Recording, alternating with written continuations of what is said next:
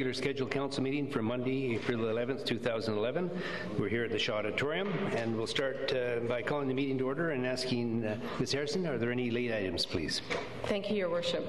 Replace pages 50-51 of staff report, item 11A, Newcastle and Brechin Neighbourhood Plan, to correct the height amendment to the medium-high density waterfront designation.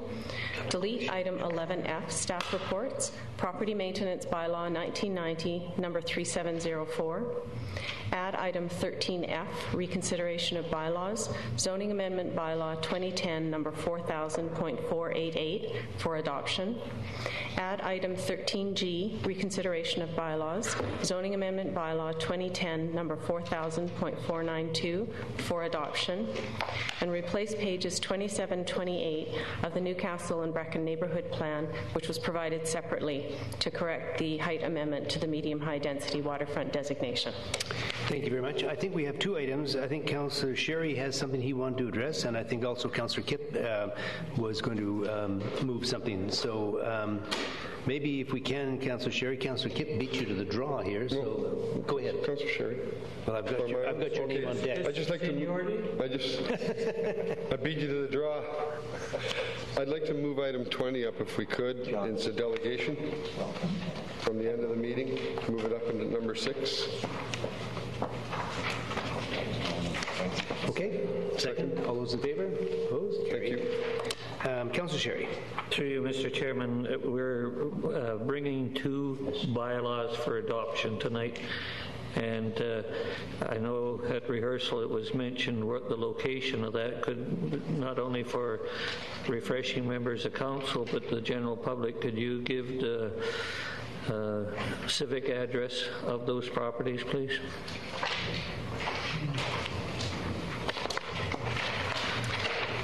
Zoning Amendment Bylaw 2010, number 4000.488, is to rezone part of 5547 Noy Road.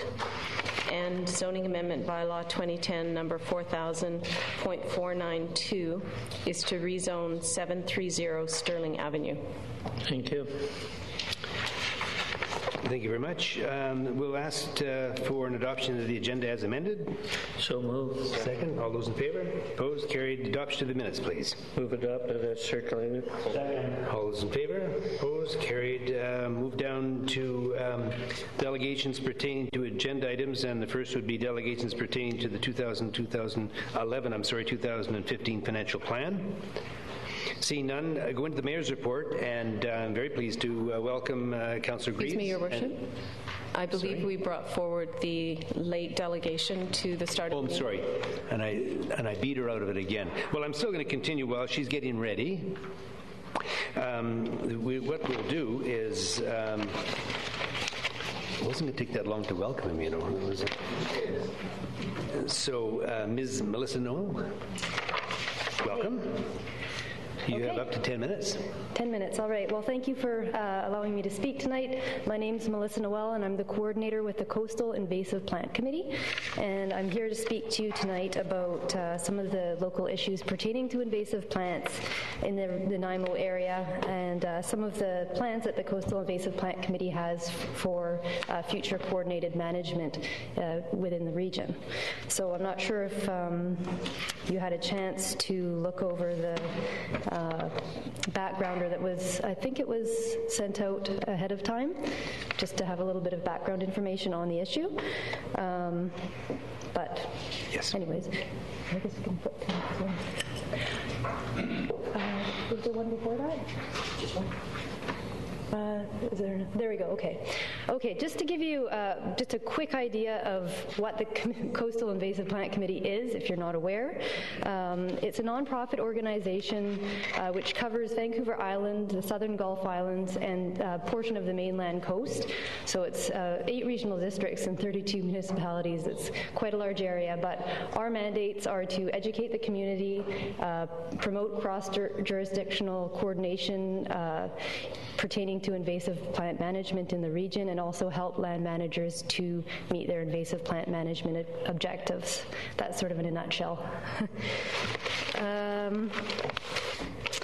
So just in a quick review on invasive plants. So invasive plants, most of you are probably aware of what they are, but basically they're non-native plants that have been introduced here from another part of the world, and they're showing aggressive tendencies. So they can establish quickly, grow aggressively, outcompete native plants or native vegetation, and pose negative impacts to public health, to the environment, and also some economic impacts. Just looking really quickly at some of the regional issues, they can pose certain threats to human health. They can also cause increased fire risk. They can cause damage to infrastructure. I'll talk a little bit more about these further along in the presentation. And they can also reduce sightline visibility. And you see in the picture here, giant hogweed, which we heard quite a bit about in the media over the last year. It's an invasive plant which we're seeing more of in the region. Some of the economic impacts include agriculture, so reduced crop yields and crop qualities due to contamination from the invasive plants. Poor forest regeneration can also occur. For example, Scotch broom can outcompete fir seedlings. They can also have negative impacts on property values as well as recreational values. And they can be very costly to control, so that in itself is an economic impact. Regional issues, environmental issues. Invasive plants or invasive species have been recognized as the second largest threat to biodiversity worldwide, so it's quite significant. In the environment, the types of impacts that we see are lost wildlife and fish habitat, displacement of native plants, damaged soil and water quality. So those are just a few examples very quickly. And without being controlled, they can double in population in about 5 years. So I'm going to really quickly show you a few different local examples. You'll probably recognize most of these plants, and unfortunately I don't have a lot of time to go into the impacts of the plants, but I'll speak very briefly about these plants in the region. So starting with Scotch broom, most of you probably know what it is. And can probably, tell what some of these impacts are on our environment. Currently in the Nanaimo area, there are, and this is taken from we have an invasive plant database, so there are over 1,700 known sites in the Nanaimo region, and 621 hectares or more, which are affected by Scotch broom. 5 of these sites are recorded to be on municipal lands, but I think it's probably more than that. It just hasn't been entered yet. But next one is gorse, which sometimes gets confused with Scotch broom. However, it has the thorny leaves, and it's actually, once it establishes, it's actually harder to control than Scotch broom. I can't go into too much detail about it, but gorse is not quite as widespread as Scotch broom. Scotch broom has pretty much made its way up through Vancouver Island to the northern tip, whereas gorse is more, right now, is still sort of focused more on the southern end of Vancouver Island, and we're really trying to prevent it from spreading up like Scotch broom has. Daphne or spurge laurel. This one sometimes gets confused with rhododendron because it does sort of have similar qualities. It's got the waxy leaves, and it's an evergreen shrub. One of the issues with Daphne is that it grows in it grows in open areas, but it's also shade tolerant, so it's a threat to forested areas as well as disturbed sites, roadsides, and meadows. See quite a bit of this around. We have about 263 hectares or over that known within the Nanaimo area, and about 47 sites. Knotweeds, there are 4 different types of knotweeds: giant knotweed, Japanese knotweed, Bohemian knotweed, and Himalayan knotweed. Some of you might not have seen this before, but it is most easily recognized by the hollow canes and sort of the big elephant ear type leaves. Some people call it elephant ear bamboo. So, thank you. One of the biggest issues that we're having with knotweed is the fact that it is a huge threat to our coastal waterways. So these pictures are taken from Cowichan River. In 2005, it was first identified on the river, along the river system, and now there are over 100 sites recorded on the river. That's just one example on Vancouver Island, and it's really popping up in other river systems throughout Vancouver Island and having detrimental impacts on fish habitat. Another issue with knotweed is the fact that it can grow through concrete, as shown in these pictures. So it can be a cost to taxpayers, a cost to different agencies managing roadways and such. And it's also a sightline issue. Giant hogweed, which we saw a picture of earlier, sometimes referred to as a Disneyland plant because it grows up to 6 meters tall, also popping up more in the area. One of the biggest issues with this plant is the fact that it can cause severe burning and blistering to your skin if you come into contact with the sap. And so it's a health issue, and it's also an issue for different environmental reasons. It takes over in riparian areas. French Creek is probably the epicenter of giant hogweed on Vancouver Island. So we have about 113 sites and about 14 hectares of giant hogweed within the Nanaimo area alone. Some of these sites, there's one site on municipal land and then several sites on private lands as well. Most of this is in the French Creek area, though. Garlic mustard is probably a plant that you may not have heard of before. It's provincially EDRR, which is early detection rapid response. So it's a plant of provincial concern, and it's just shown up here on Vancouver Island in 1998 in Mount Doug Park, and we're really on the lookout for it in other areas of Vancouver Island. There's only 13 sites known in the province right now, so that's one plant that we're really trying to focus our efforts on and try and eradicate before it actually establishes. This curve here just sort of gives you, this is sort of the strategy that we work on, and it basically shows that detection and prevention make the most sense from a monetary, environmental, and an effectiveness perspective. So if we can catch these plants early on in the introduction or early detection stage, we can save a lot of costs, we can save a lot of impacts, and we can also deal with the problem before it becomes irreversible. And this very briefly, this shows some of the costs of what some of these plants can cost people if nothing is done. So at the top you see Eurasian water milfoil, which is an aquatic invasive plant. In 2008 cost Canadians about $1 million in damages, and in 2020, if nothing is done, it's projected to fivefold to $5 million. So that just gives you some sort of an idea of how doing nothing can actually cause exponential costs. Okay, so this is, the CIPC put out an invasive plant management strategy in 2010. This just sort of highlights some of the principles of this strategy. So we're really emphasizing our efforts on prevention. That can be done through education and awareness and training and speaking with different land agencies. Also, we really want to recognize that there are financial limitations. We can't do it all. So we're going to focus our efforts where our chances for success are the highest. We're also going to focus our efforts where there are high-value sites, so protected areas, ecological reserves, sensitive ecosystems, and also focus our efforts on invasive plants, which pose the highest ecological, economic, and health risks.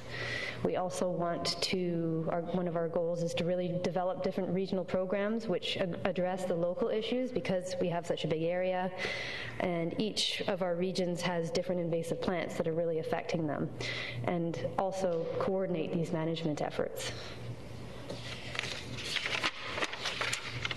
So here are a few different options. There are regulatory, and then there are non-regulatory options for local governments to take with invasive plants. I think that we might have skipped did we skip one? There we are, okay. So just in terms of non-regulatory, that would include prevention through education and awareness, through staff training, and also through the different vectors of spread, so contaminated soils, gravel, for example.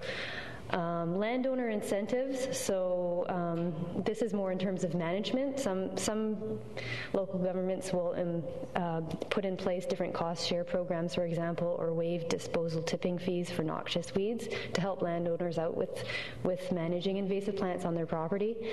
And then in terms of management, there's inventorying and then planning and prioritizing how you're going to go about dealing with the invasive plants that you have and then treating them. So that can be done through various means.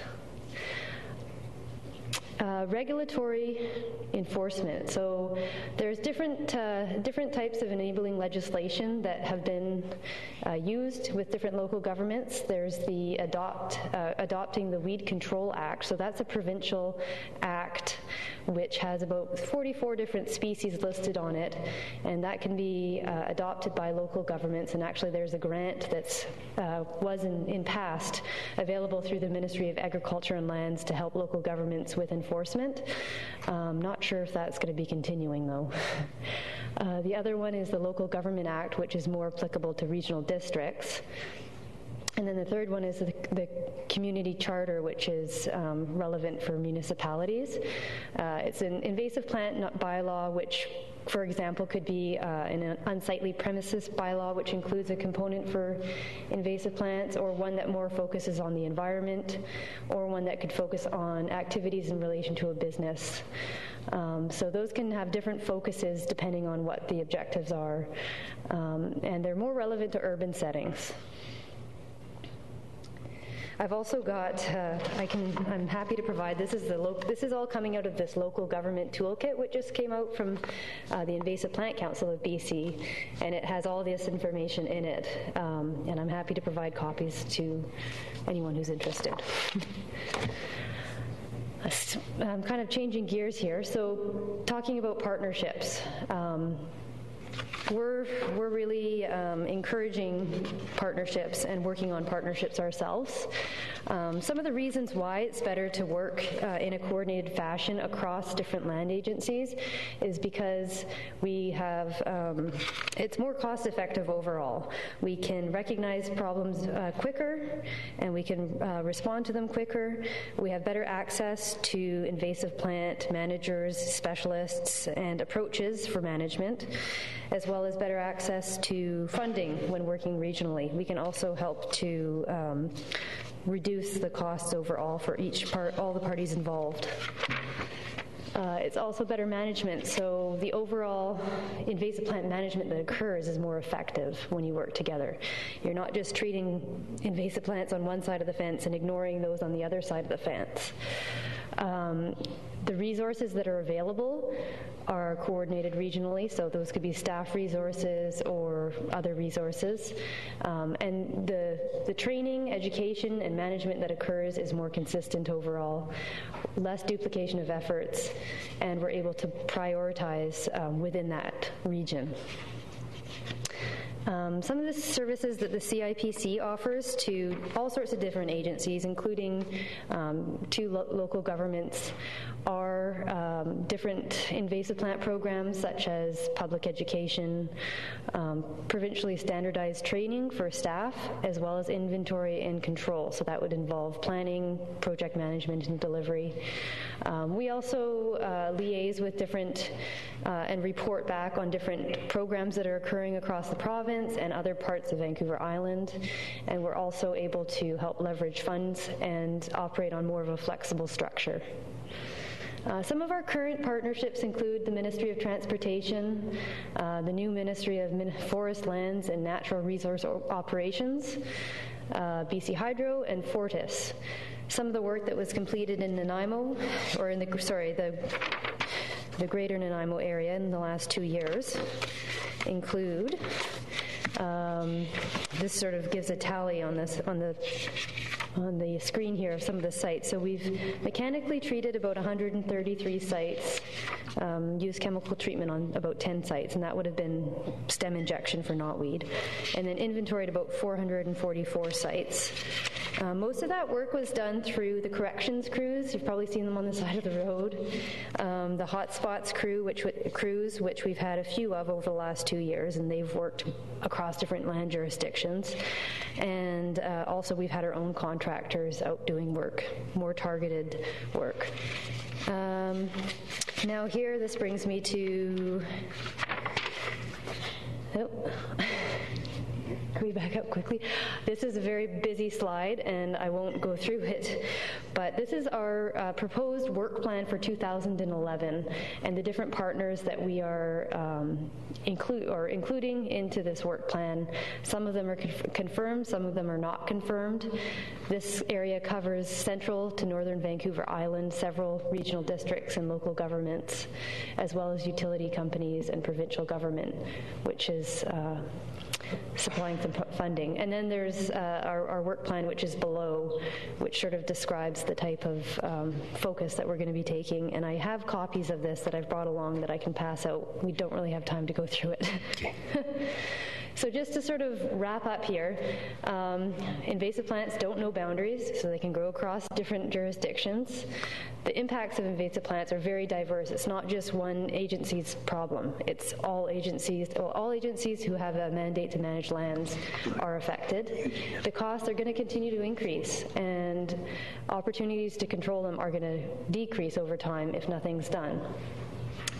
It's been recognized that pooling whatever resources we have and coordinating management does improve overall management and capacity, and we do need to be strategic about it. We can't do it all.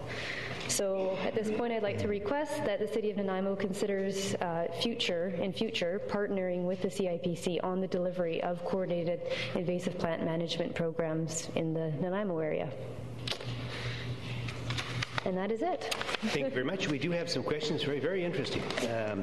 First question, Councillor Patchy. Thank you, Worship. Thank you, Ms. Noel. Very informative.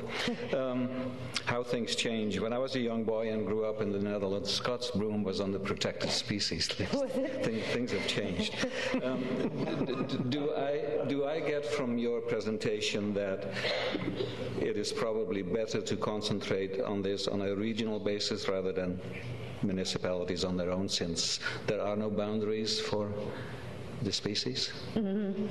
Yes. Okay, so are you going to the regional district of Nanaimo and make your presentation? I am tomorrow night. Okay, very good. Yeah. And then one final follow-up, if I may.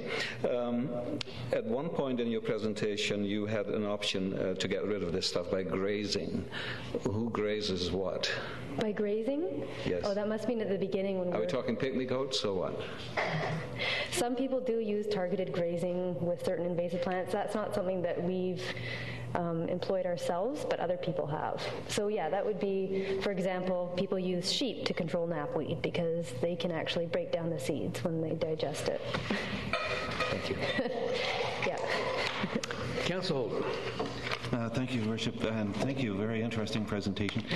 Have you been in contact with or working with our park staff at all on this? I do have one of the directors with the CIPC is Rob Lawrence. Yes. So he's sort of my main point of contact with the City of Nanaimo. I haven't had as much involvement with the city park staff, like people who are on the ground. I would like to, though. Yeah. So. Yeah. Yes, because I know we've had programs, or at least efforts to control certain species as well in the parks and so on. Yeah. And maybe if I could just ask through you, Your Worship, to staff, if the request is to partner with this organization, do staff have any comment on that? Mayor Rattan, through Councillor Holdham, I think it is a good idea that we partner with the Coastal Invasive Species Program. It will provide us with some leverage as well as look at a regional basis. And just on that point, I think Council and the Parks, Rec and Culture Commission has been very forward thinking on this invasive species, because you have passed an urban forestry plan and a horticultural strategy which has enabled the city to do some work in this area. And if we can partner some more, that would be really effective. Thank you. Councillor Unger. Thank you, Your Worship. I too am very impressed. I'd like to know a little more about your organization. Who is it? How did it come about? And what is the funding support? I saw your applications, but is there any other? Do you get any other funding from elsewhere? So we receive funding from various organizations, quite a significant amount over the past since we established in 2005 has been through the province. Ministry of Agriculture and Lands provides an annual grant to sort of cover our base operating costs, as well as the other ones which I mentioned in the slideshow earlier. Those are pretty much that's pretty much our main source of funding. We also had a 2-year job opportunity program, which was through the Invasive Plant Council of BC, which is the provincial organization, and that was a joint federal-provincial incentive, which we did receive funding from over the last 2 years to implement coordinated invasive plant management. I noticed Hydro and Fortis Terracin on there. Yeah. Is that for their rights of way or? Yes. Yeah. And $5,000 to $6,000? That's for this area. Oh, I see. Because okay. we have to split it up amongst all of our area, and so it's it's not a huge amount though. Also, since I have allergies to broom, and the Highways Department was intentionally growing it for many years along our roadways, and they had no intention of stopping when they were contacted, arguing that they now had a non-allergenic broom. Is that also an invasive species? I'm not sure what type of broom that would be. I would like to know, too. We'll have to look into that. Yeah. So, okay, so you're not familiar with that. No, I'm just interested in that because they've grown tons and tons and tons of that. If we convinced people it was good to smoke, it might be gone in a hurry. Thank you. Yeah. Okay. The next speaker, thank you very much, Councillor Unger, is Councillor Johnson, and she also is chair of the Parks, Recreation, Culture Commission. So, Councillor Johnson. Thank you, Your Worship. Thank you, Noel. Oh, you're not leaving yet. I'm one of the uneducated people, actually. I should have been on Parks, Recreation, Culture years ago, because we are now finally, with volunteers in the park, working very hard to control some of the invasive species. Okay. But brochures that identify those species would be very, very helpful to perhaps insert in our leisure guides so that everybody in the community can be aware of what is invasive. I'm one of the guilty ones that have transplanted the ones that look like rhododendrons, Daphne, in my yard. Yeah. And tonight I learned that I have a plant growing in my yard that I've also planted, that ground cover, that green and white ground cover. Oh, the periwinkle? Yeah, periwinkle. So there you go. Yeah. So thank you very much for coming. You're welcome. We do have brochures, and I'm happy to provide the City of Nanaimo with some. I know Rob got a whole bunch. Great. So I've got some gardening to do. Yeah. Thank you. Okay, is your time okay? We've got 2 more questions for you. Great. Are you all right? Because I know you're trying to get away tonight. Okay, Councillor Besser. Thank you, Worship. Thank you for your presentation. Just a couple of questions. NALT, have you connected with NALT whatsoever relative to your findings and any participation or cooperation? I have connected with NALT. Probably the last time was last year when we were doing our strategy open houses. So I haven't since been in contact with them, but we do sort of correspond. We haven't done any coordinated management together as of yet, but that's another group that I'm hoping to approach and talk to about that. And just as it relates to your funding on that spreadsheet that you had there, a busy spreadsheet, and I'm just curious about the ENN Railway and the paths, if you will, between the ENN Railway and the highways. Yeah. Is that a significant area of coverage in your report for the various brooms and so on? Is it a significant? Well, it's definitely. I know that there are invasive plants identified on those corridors, because that's where the invasive plants do tend to grow, is along corridors like that. So it would be part of the management plan. And the reason Your Worship, that I asked that question is because I'm just curious about the amount of funding that you receive, and if the amount of funding is somewhat in correlation or specific to those high-profile corridors. Okay. So what we would do with funding... I'm not challenging you at all. Oh, no, that's okay.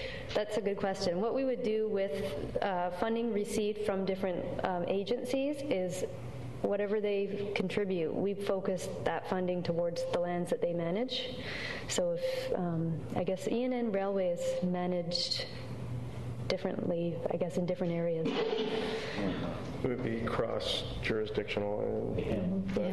Yeah, it's sort of cross-jurisdictional, and it would depend on where the sites, invasive plant sites are, and who the funders are, as to how much work we can actually do there. Contact with okay. It would be Southern Rail. Yeah, Southern Rail. Yes. Yeah. Okay. Okay. Which in turn would be a funding agency. In effect. Should be a funding agency. Yes, good point. Thank you. That was my point. Okay, we have the last question is Councillor Kipp. Thank you, and Melissa, thank you very much. I appreciate the work you do. The City of Nanaimo, I just wanted to notice on one of your slides you talked about the chemical eradication that you did. We've recently passed a pesticide bylaw that comes into effect in Nanaimo, and people will still be allowed to use chemicals in the event that there is a massive pesticide outbreak, but we do use an integrated pest management structure in Nanaimo. I know our own Parks and Recreation uses hardly any chemical solutions now. It's mostly pulling, eradicating by hand methods and that, or mechanical methods. So I appreciate the work you do, and I think that we should partner a regional strategy for this. It is multi-jurisdictional. There is no borders to it, and we have to work together on this one. Might be a good starting point to get more government working together. Thank you. Great. And I'd like to move receipt if there's no other questions. No. All those in favor? Mr. Ronaldo, thank you very much as well for attending. That's all the questions that we have, and very, very informative. And I think if you have any data that you can leave with staff, yes. Mr. Hickey on the end would be thrilled to look after it for us. Okay, so I can leave handouts and data. Okay, perfect. Please, if every material you can leave. It's a wonderful program, and it's one we all have to get behind, or else we're going to have to machete our way into our house soon. So, but thank you very much. I appreciate your time. Thank you very much. Okay, now it's going into the Mayor's report, and so I will again start on welcoming Councillor Greaves, who is still here, and thank you, Councillor Greaves. Anyway, this is your first council meeting, so on behalf of all of the council, we want to say welcome, and we want to... You're trying to finish me off early, I can see. Anyway, it's a big challenge, and I know you're up for it, and we wish you all the best. And I tell you, everyone here on council is here to help you in any way they can, so welcome. Another quick little thing I just want to mention is I'm very, very pleased that most of us know the VIU strike. I don't know that I can use the word as strongly as settled, but I think there's some very significant progress made, and at this stage it seems like there is a bit of a cooling off period. Certainly I think it's going to be operating fully until fall, and then we're hoping that by September a firm agreement will be in place. But to Dr. Nielsen and certainly all the instructors at VIU, we want to say that we appreciate the issue was a very, very complex and important one, and I want to just thank everyone on both sides that took the time to become involved and negotiate a successful end of it to this point, because education is something we can't do without, and it's getting to the critical stage where there were people who were going to lose a great deal more than money if they weren't able to conclude their classes. So a big thank you to everyone involved in the IU settlement. Proclamations. I'll take about an hour and a half and I'll run through them. The proclamations, we have first at the month of April is Safe Digging Month in the city of Nanaimo. Does Fortis know about that? Well, that's a good note. You might make a note to Fortis. That 2011, April 24th to 2011, May 1st is Beta Sigma Phi Week in the city of Nanaimo. That 2011, April 25 is Parental Alienation Awareness Day in the city of Nanaimo. That 2011, April 25 to 2011, April 29 is Administrative Professionals Week in the city of Nanaimo. That 2011, April 28th is the National Day of Mourning for workers killed and injured on the job here in the city of Nanaimo. And it's obviously not simply related to employees for the city. That 2011, April 30 to 2011, May 7 is Nanaimo Children's Book Week in the city of Nanaimo, and there's a big event being scheduled around that. That the month of May is Vision Health Month, and 2011, May 26th is Shades of Fun Day in the city of Nanaimo. That 2011, May 01 is the Walk for Kids Help Phone Day in the city of Nanaimo. That 2011, May 1st to 2011, May 7th is Hospice Palliative Care Week in the city of Nanaimo. That 2011, May 1 to 2011, May 7 is North American Occupational Safety and Health Week in the city of Nanaimo. That 2011, May 1 to 2011, May 7 is Drinking Water Week in the city of Nanaimo. That 2011, May 02 to 2011, May 08 is Elizabeth Fry Week in the city of Nanaimo. And that 2011, May 9th to 2011, May 16th is Public Art Week in the city of Nanaimo. And that's all the proclamations. We'll move into commission reports. We're into 9A on our schedule here. Nanaimo Athletic Commission, minutes of the meeting held January 11th, 2011, January 26th. Commission recommendation that council receive the minutes of the Nanaimo Athletic Commission meeting held 2011, January 26th. Move the commission's recommendation. Second. All those in favor? Opposed? Carried. Continued Parks and Recreation Culture Commission minutes of the meeting held 11 January 2011, January 26th. Commission recommendation that council receive the minutes of the Parks and Recreation Culture Commission meeting held January 26, 2011. Move Commission's recommendation, Your Worship. Good. Second. All those in favor? Opposed? Carried. Moving to committee reports. Grants Advisory Committee, 2011 Grants Advisory Committee recommendation. The committee recommendation that council deny another grant to applicant OG02, the Nanaimo Empire Days Celebration Society. Moving into staff. Your Worship? Yes. May I speak to that? You certainly can. Okay, thank you. Your Worship, my very diligent committee denied this application on the grounds that primarily there wasn't enough money in the grants advisory account, as well as they were requested last year to apply to the Cultural Committee for funding, which they missed the deadline for this year, Your Worship. As well, the committee counseled them to please look at other ways, or to investigate other ways that they may be able to raise some funding. But having said that, Your Worship, they've been under quite a bit of stress of late. They've had to revamp their committee. Mr. Ron Hopper, whom we all know, has come back to chair that committee. He had retired from doing so, but he's back in that chair again, and he wasn't aware of the deadline for the Cultural Committee grant. Also, the HST has hit them quite hard, and they had to completely rebuild their float this year. They've traveled over 1,500 kilometers promoting Nanaimo as a destination for tourism and special events. And in the support of volunteerism, Your Worship, I would really like to see us have some support for this organization. This will be their 144th year as an Empire Day Society, the longest festival society in Canada. And I think that we owe them and the society some obligation to at least try to salvage the organization for this this year until they can apply properly to the Cultural Committee next year is the proper place where they should be going. So I would like to move on behalf of our council, if I may, Your Worship, that we grant the Society $6,000 this year. Their budget is $27,000 for overall funding, and they only have $21,000 in the coffer. So if we were able to assist them in the amount of $6,000, it would help them this year. That's for 2011. For 2011. So I'd like to move that the Commission support this grant in the amount of $6,000 to be taken from Council contingency, Your Worship. Okay. It's moved and seconded. Councillor Kipp.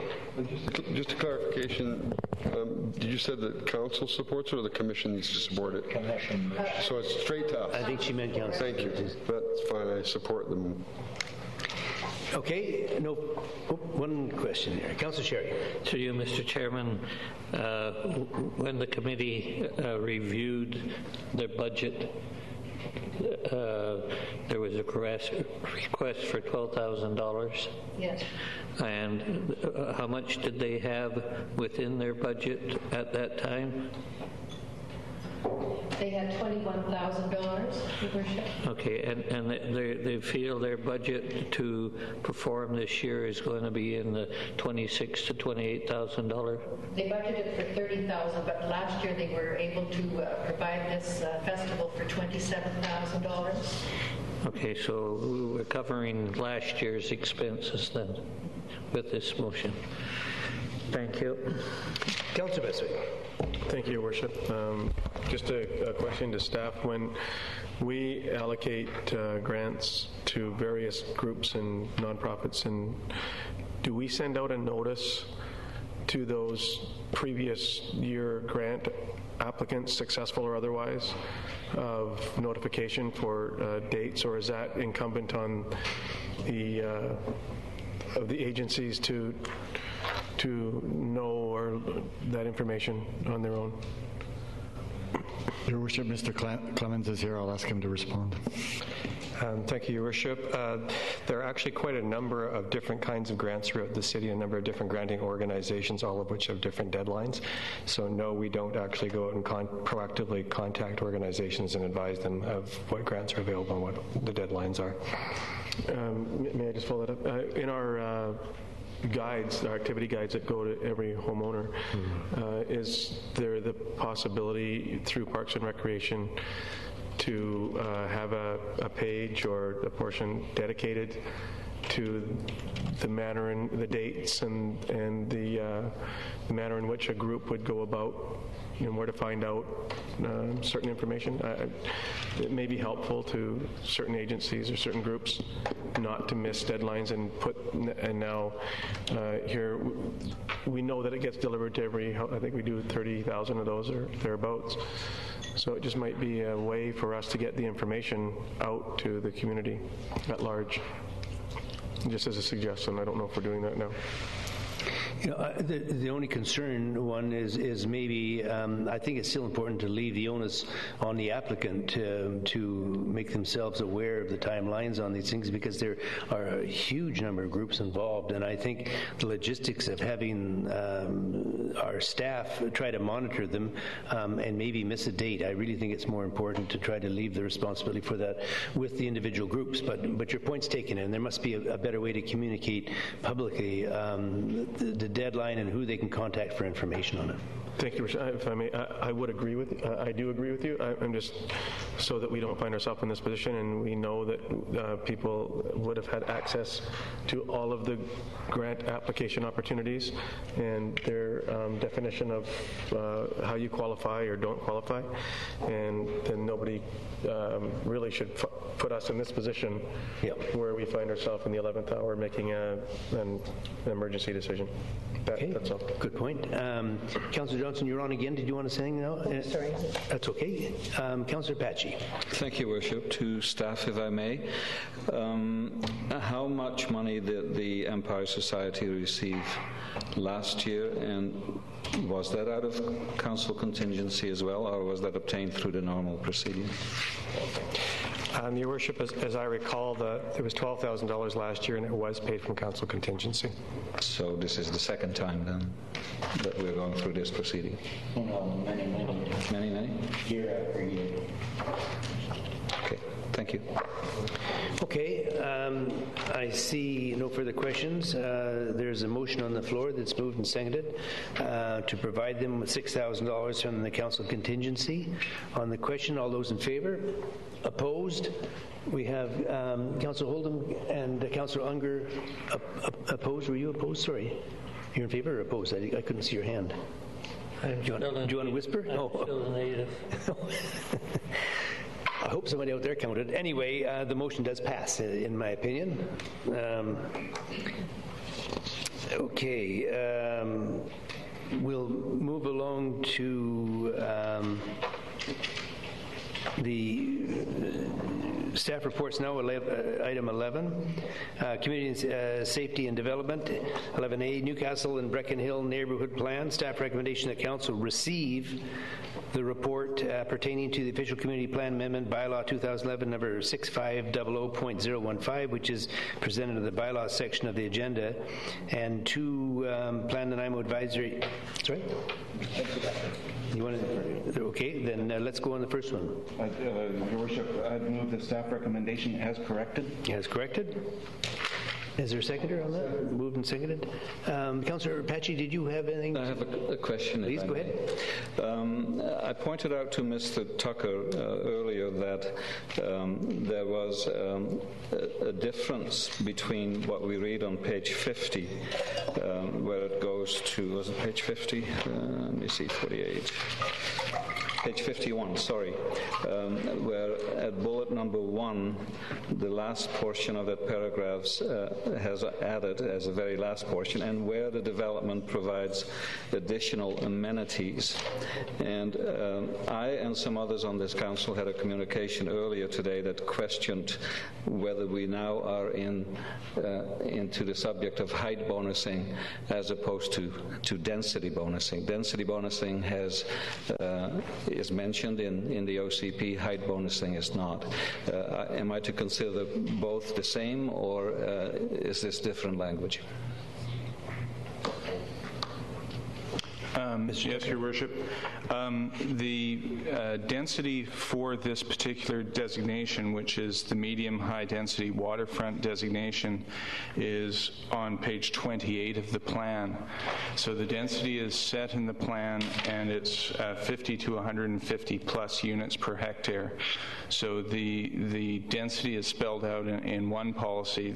The policy that Council gave direction on last time was related to the height, and the policy as written was in accordance with the direction of Council that it would be 4 stories is what would be the direction for the plan, and then through rezoning on a case-by-case basis there'd be additional height considered on that individual basis.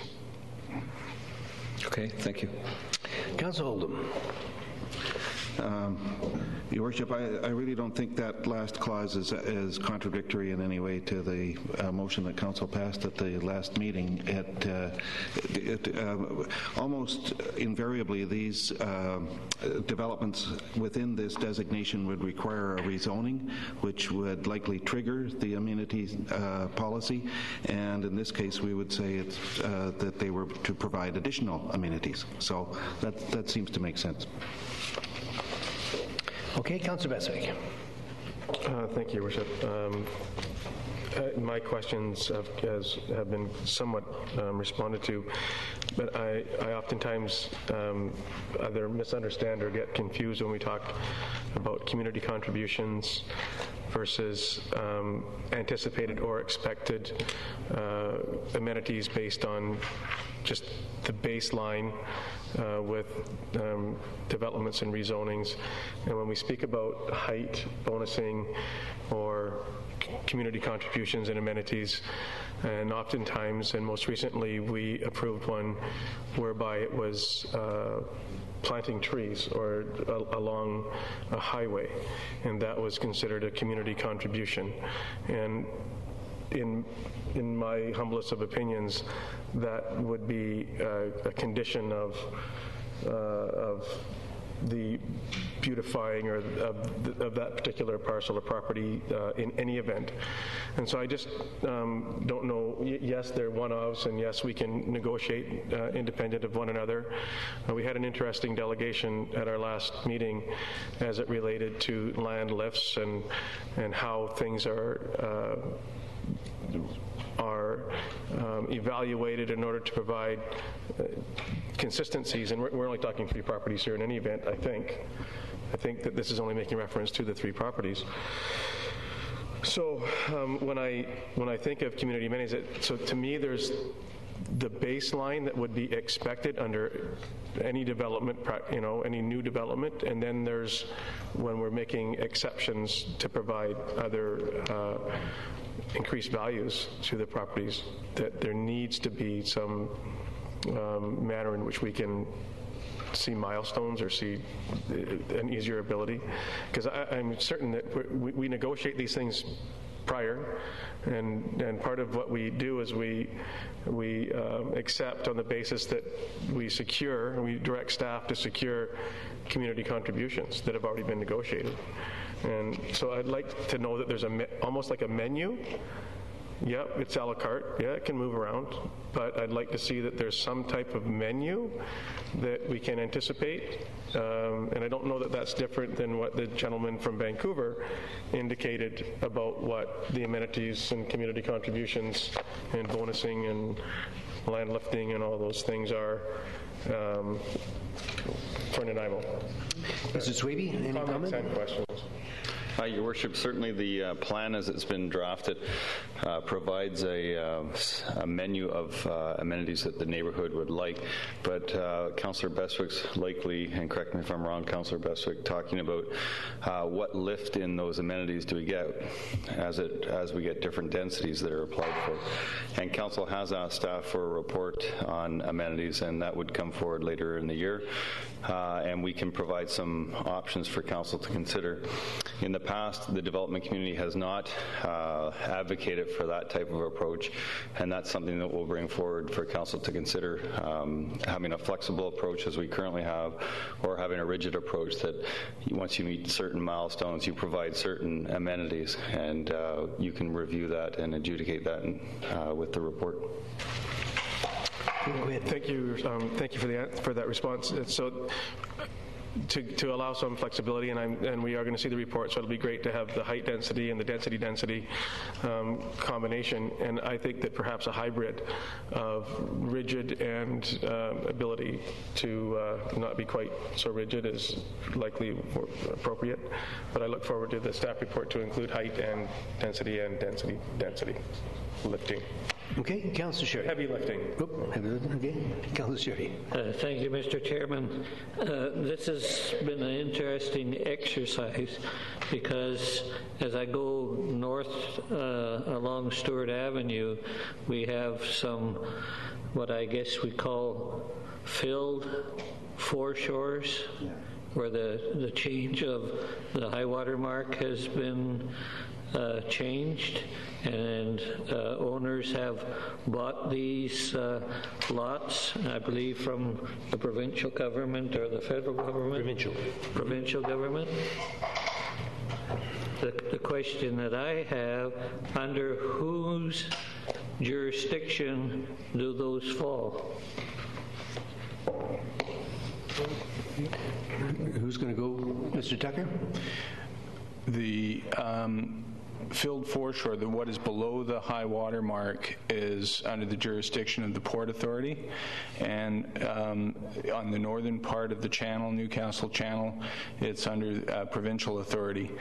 The upland, in other words, above the high water mark, that's jurisdiction of City of Nanaimo in terms of the zoning and planning jurisdictions.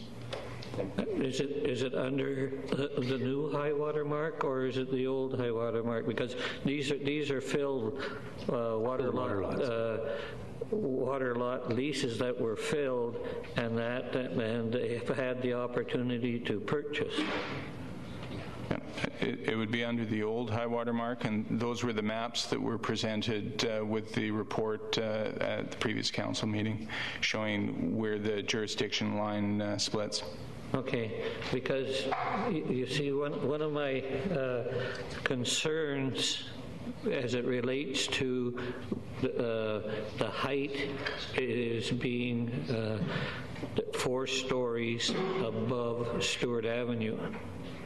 And then when we get onto these filled water lot leases or purchases, okay, is that land under the jurisdiction of the City of Nanaimo or under the Port Authority? Same question. Your Worship, I believe that's the same question and the same answer would apply. And the answer is? Just further to that answer is that the city has an agreement with the Port Authority to guide our handling of development applications, and that agreement has a little spreadsheet that allocates whose responsibility various regulatory items are between the jurisdictions. Well, I just want to caution people, because we've been, as a municipality, have been bitten twice.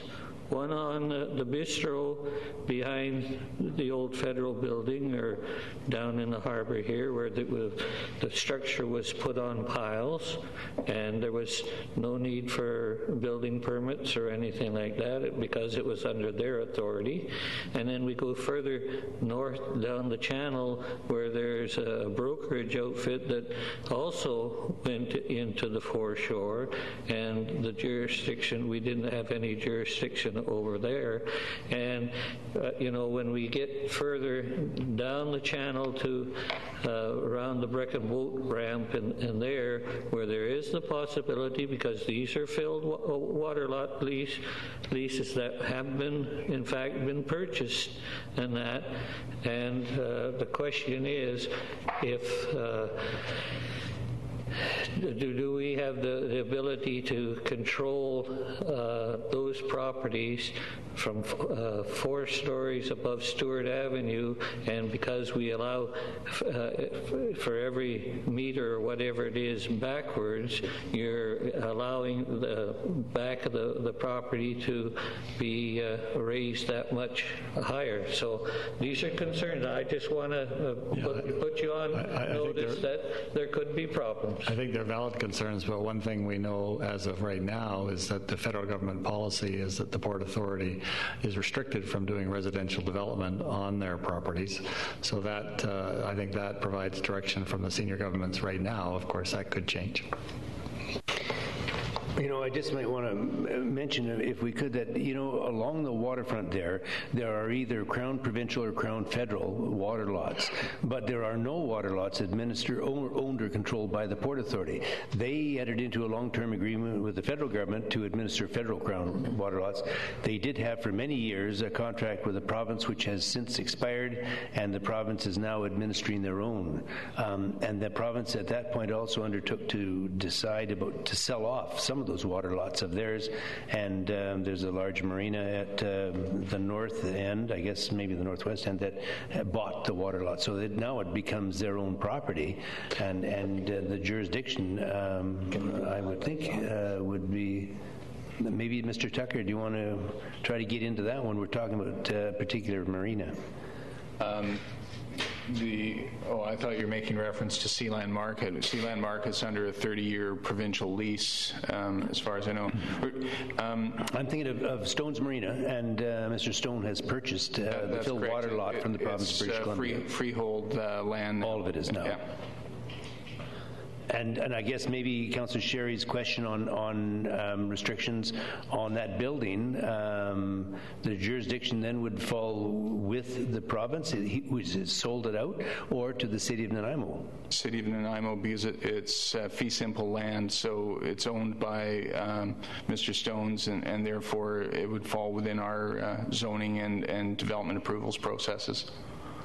Okay, is that the question you had, or is I just hope that in fact is right, because I just don't like putting everybody through the hoops and then find there is a loophole at the end that they can circumvent the system, because recently I've been surprised at what I would call changes of ownership of property, which the city had control of before, but conveniently lost the name from it, that's all. And I just raised the flag just for that it's going to be on the radar for special scrutiny. Okay, good point. Councillor Kipp. Yeah, Your Worship, I would echo Councillor Sherry's concern, and I know in the Newcastle Channel area, all our blue on our mapping say in the attachments of previous maps, we don't mark the whole water lot. The water lot actually goes out past our mapping, so I'll point that out to staff after. But I have a concern too. I mean, the white building, the shed went up at Duke Point, not supposed to have those temporary buildings. So I think these restrictions on residential construction will change with economic needs. And if there's only 4 cruise ships or 2 cruise ships and they start to need money to run the port, that could change very dramatically. And they've built buildings before and things change. So that's, I think we're aware of it. On page 53, under the neighborhood monitoring, the last bullet, keep the neighborhood plan valid by carrying out an annual review to identify accomplishments and actions still needed or not previously identified. What criteria have we got? Have we used any of those in any other plans that we have now? Like neighborhood plans like Stevenson Point, do we have any, or the South End neighborhood, do we have any of those monitoring actions? Yes, Your Worship. With the Departure Bay Neighborhood planning staff meet with the Departure Bay Neighborhood Association on an annual basis to monitor issues and items that have arisen in the previous year. South End Neighborhood Plan was adopted about 4 months ago, so we haven't run a full year before we get to a monitoring cycle on that one. But the intent is to keep in contact with the neighborhood planning groups and to monitor progress towards the plan's vision in each case. Oh, so it's just continuing communications. Perfect. Thank you. Councillor Patsy. Thank you, Worship. I need to get a little better of a handle on what is possible by buying lease land.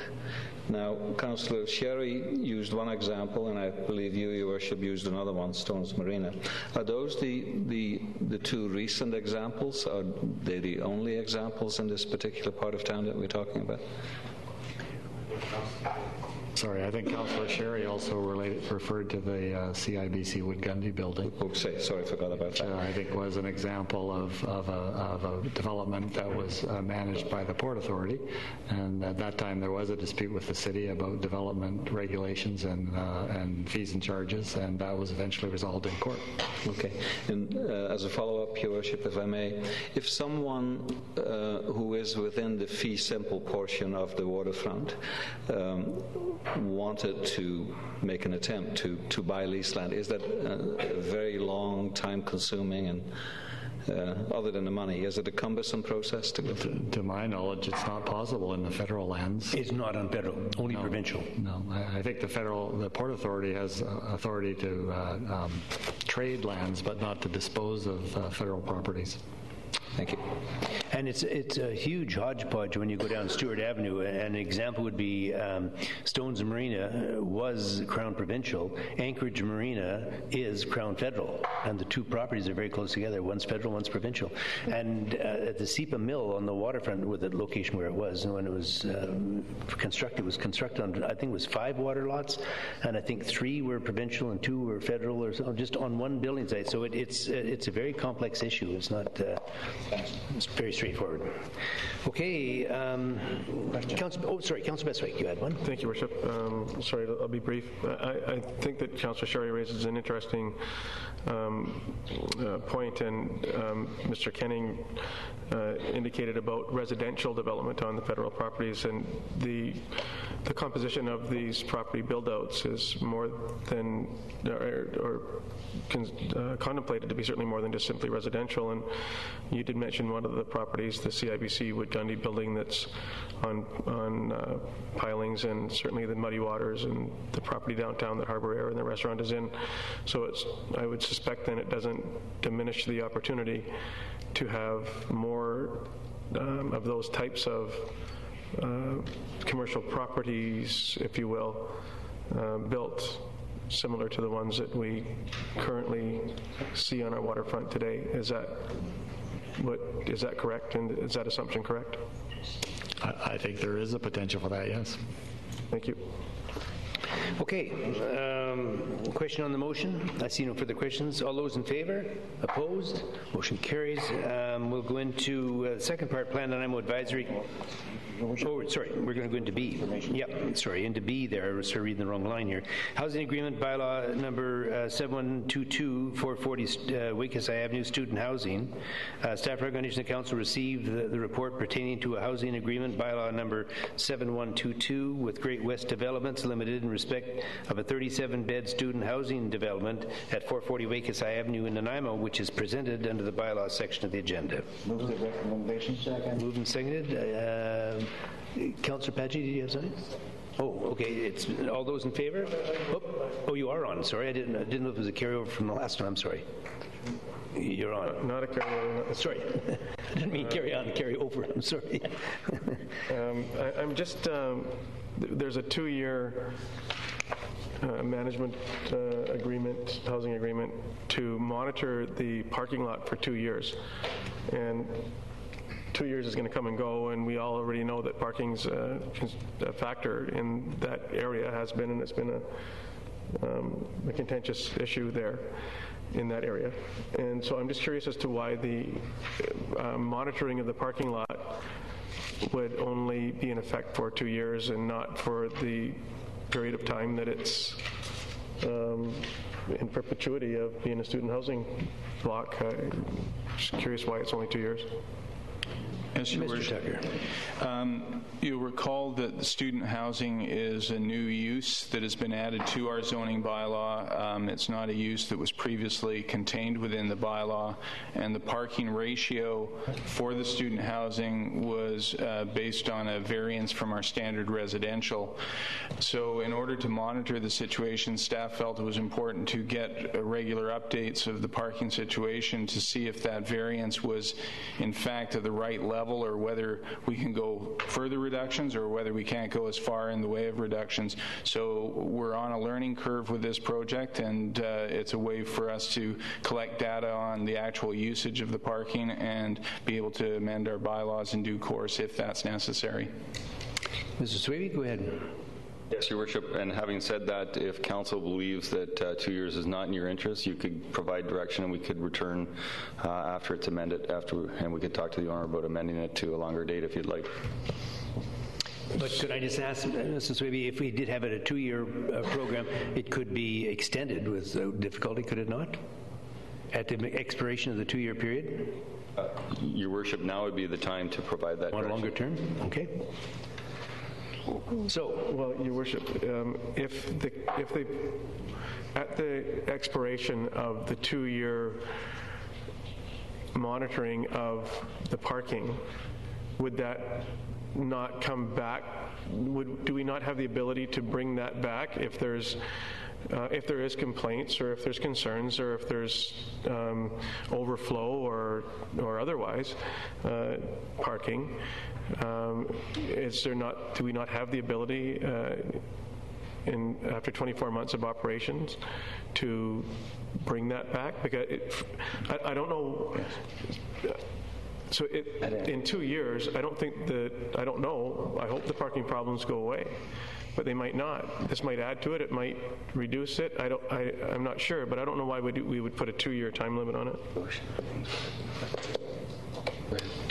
Your Worship, yes. If it were Council's desire and there were problems, then certainly the monitoring period could be extended. That would require an amendment bylaw to the housing agreement bylaw, but that's certainly within Council's authority. But Your Worship, keep in mind that this is just monitoring. The use is going to be there, and the parking demand is going to be there. This is information primarily for next time, so that we can learn what is the appropriate level of parking for next time. This zoning isn't granted.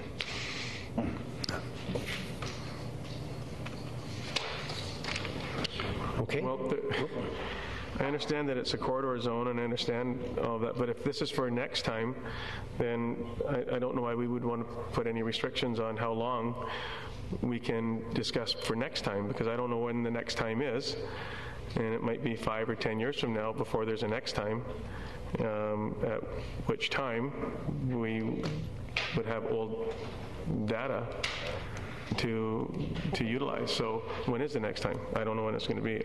2 years to me doesn't seem long enough. It's just I would amend it to be 5 years, so that at least we have an opportunity to go through.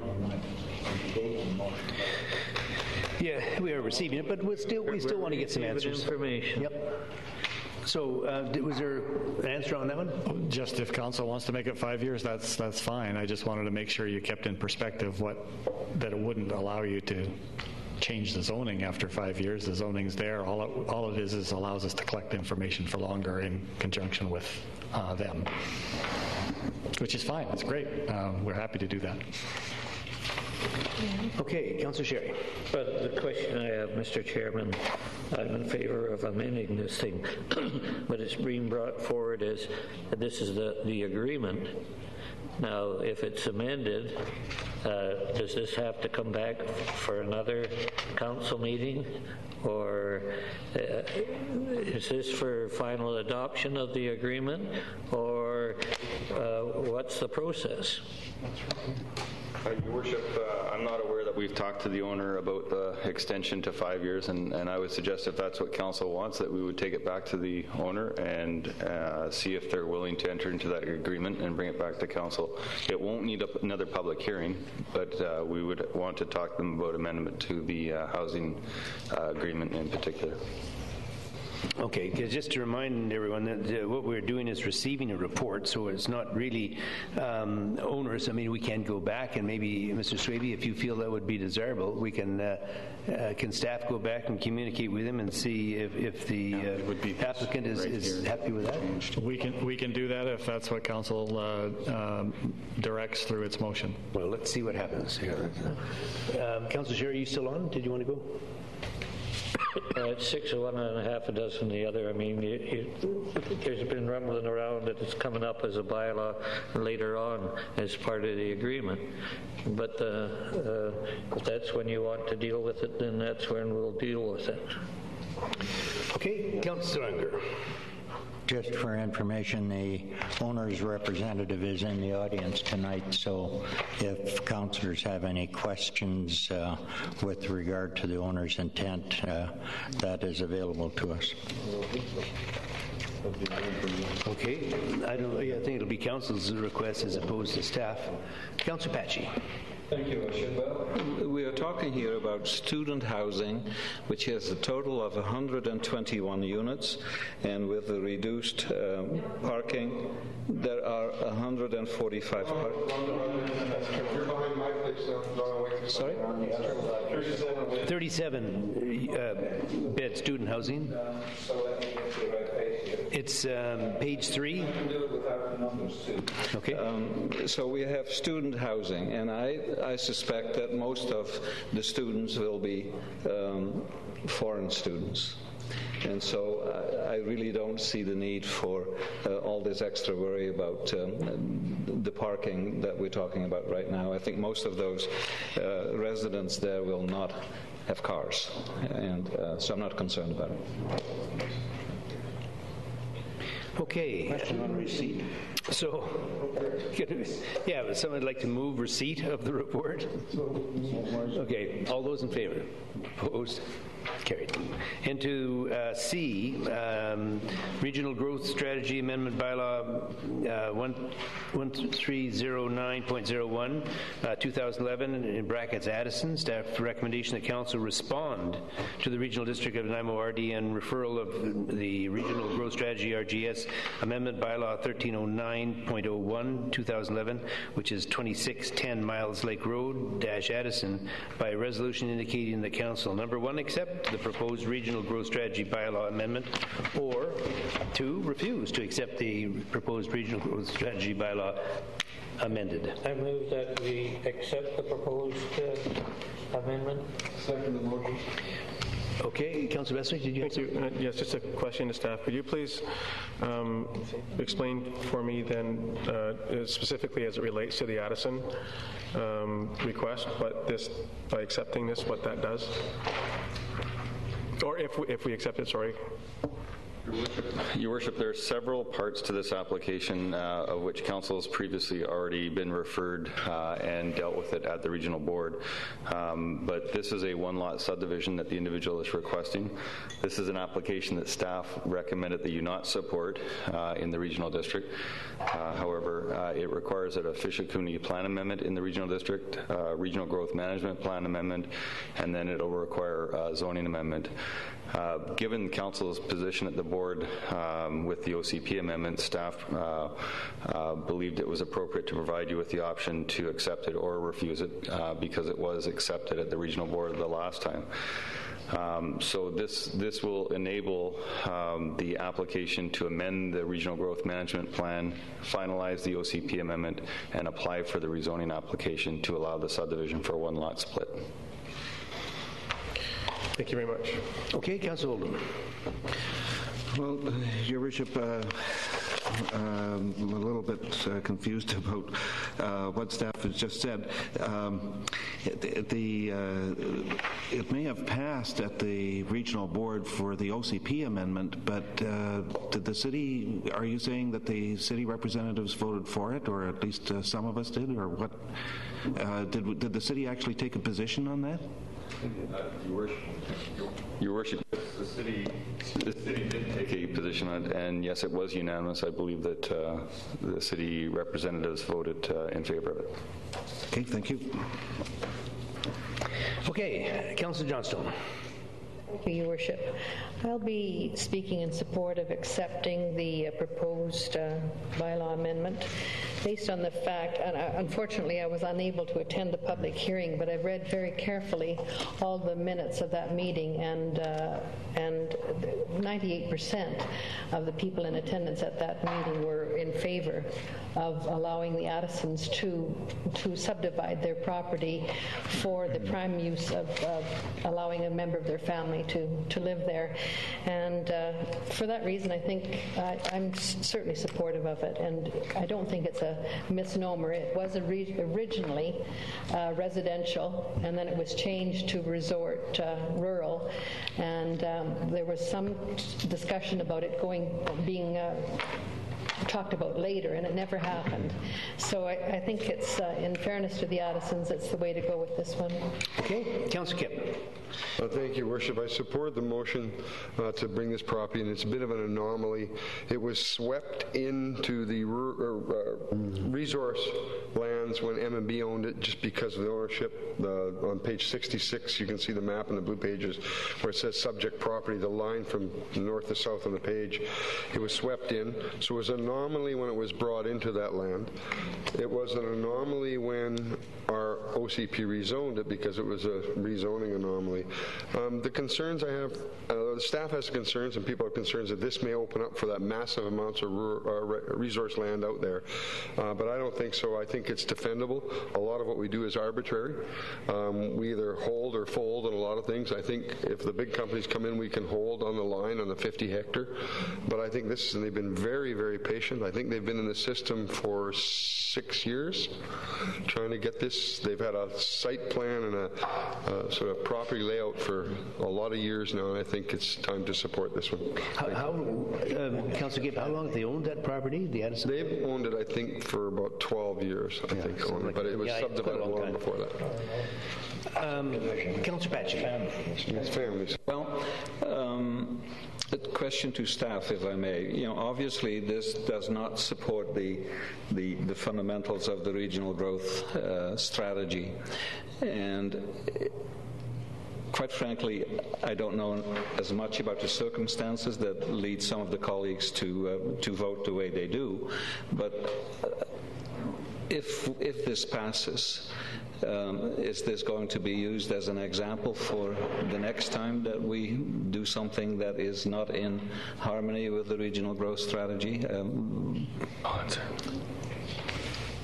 speak. Mr. Tucker. Oh, sorry, Mr. Swaby. Go ahead, sorry. Your Worship, only council can answer that. That would be something that you would have to adjudicate every time an application comes forward. I'm sure an applicant, they tend to remind you of how you have dealt with previous applications, but only council, I think, can answer that. Staff's position will remain consistent with what we believe the Regional Growth Management Plan is trying to tell us about suburban sprawl. Okay, thank you. Yeah, Councilor Miron. Your Worship, I'd like to move an amendment to the motion that's on the floor, which is to accept the proposed RGS bylaw amendment. And the addition would be as an anomaly and without prejudice to the general regional growth strategy policy regarding rural lands.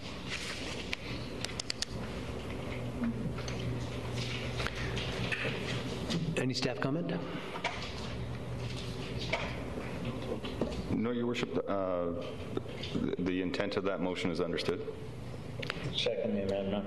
Okay, but I guess my question more is that is it enforceable when it comes down to question on the next development? Your Worship, of course, just like I answered before, that would be your decision. Same. Alrighty. Okay.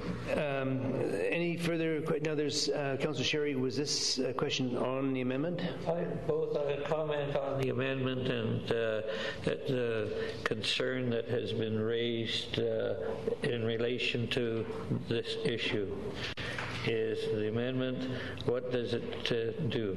You say that I'm going to support it, but I won't support the next one that's coming down the tube. Okay, we can do that anytime we want.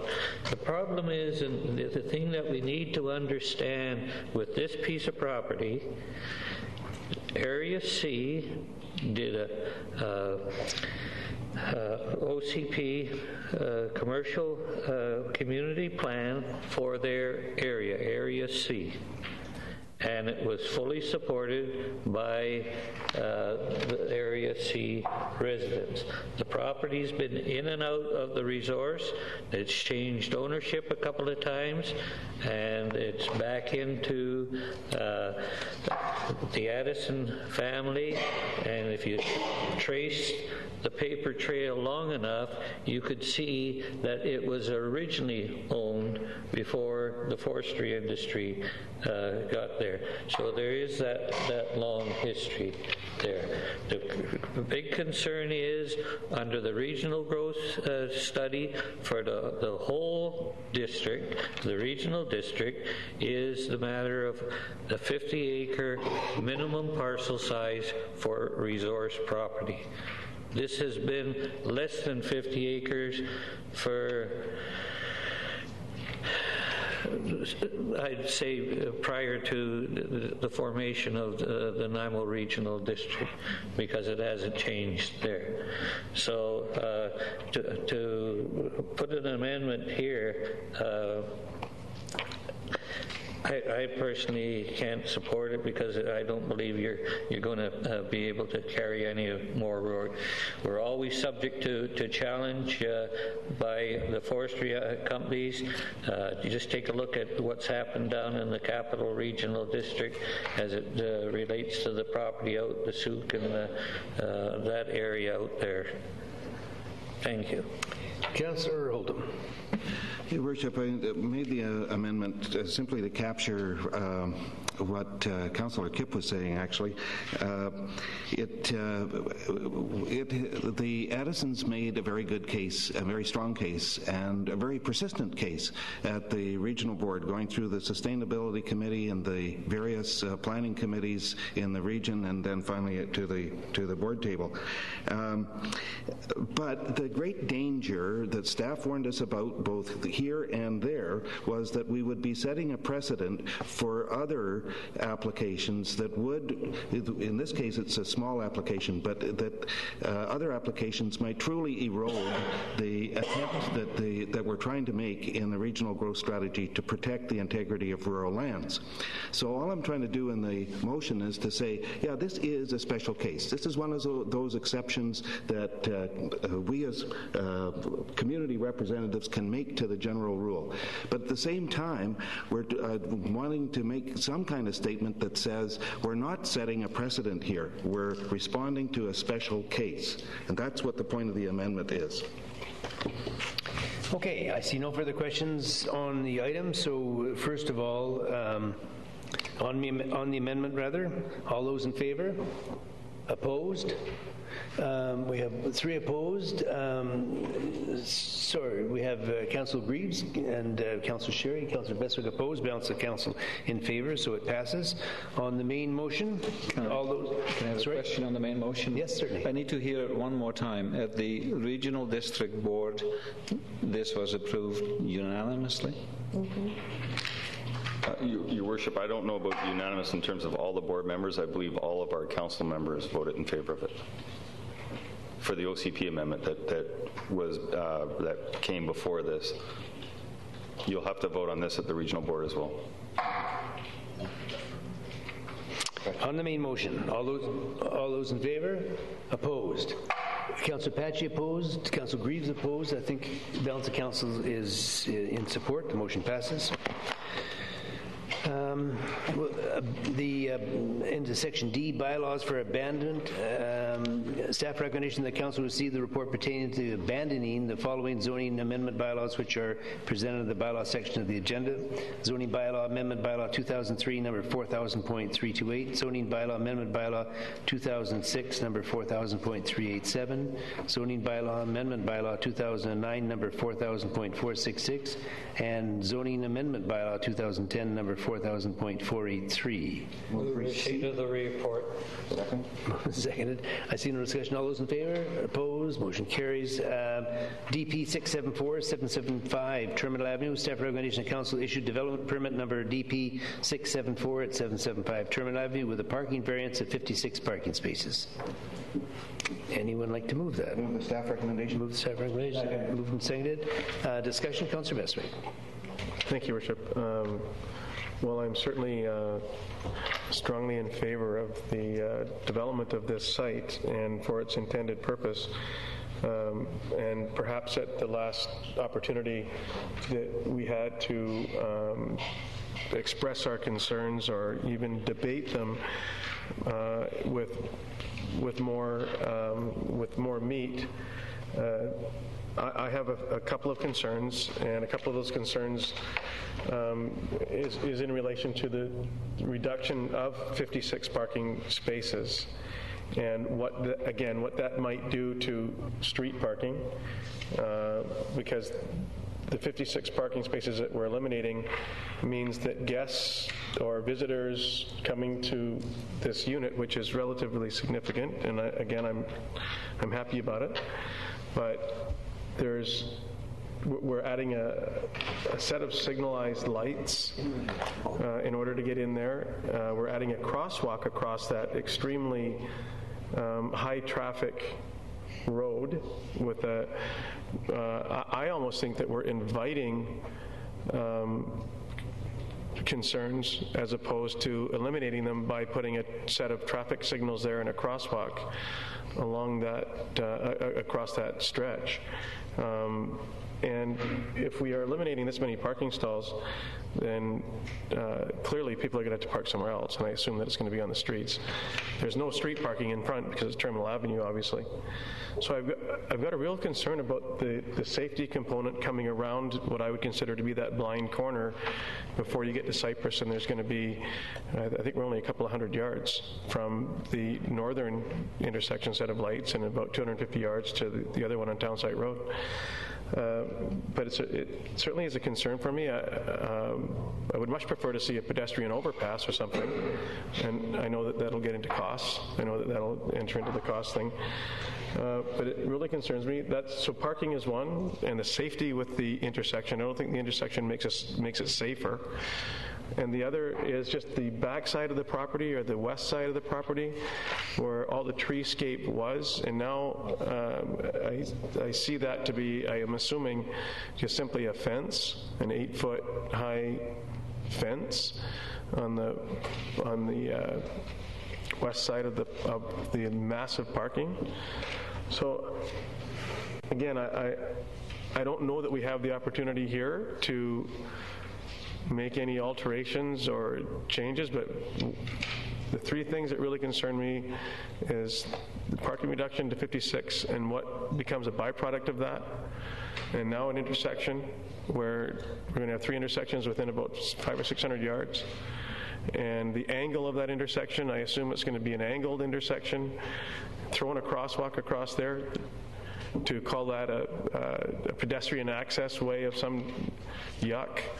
I don't know that that's the best place for one on that corner. And where's the bus? Where's the nearest bus for people? If the assumption might be that, well, we'll be encouraging people to take public transit, I'm not sure where the nearest bus stop for those people might be.